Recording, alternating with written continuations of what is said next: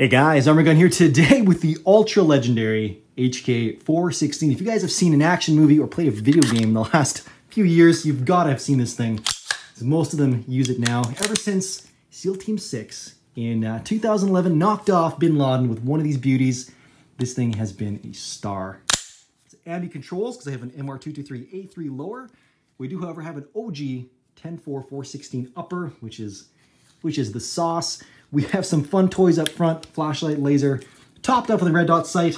And guys, the reason this thing came on the scene in 2004, and the big thing back then was that it was piston driven. Under the hood here, we have a piston system.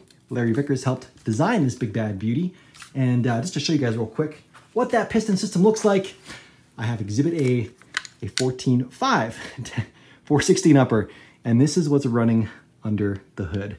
Pretty cool. That's what drives the action. Super reliable, a little overgassed, but it's good stuff.